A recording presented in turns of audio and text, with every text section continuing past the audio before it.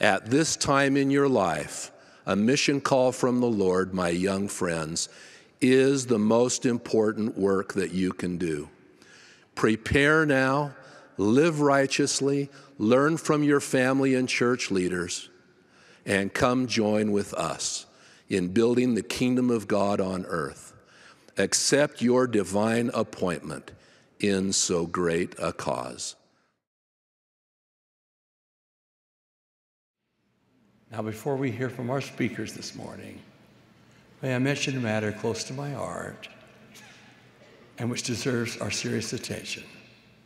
I speak of missionary work. First, two young men of the Aaronic priesthood, and two young men who are becoming elders. I repeat what prophets have long taught, that every worthy, able young man should prepare to serve a mission.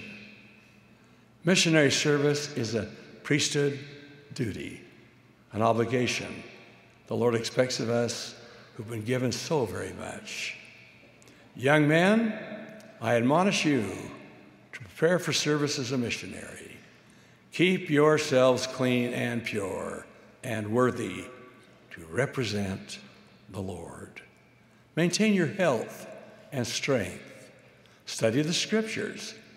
Where such is available, participate in seminary or institute. Familiarize yourself with the missionary handbook. Preach my gospel.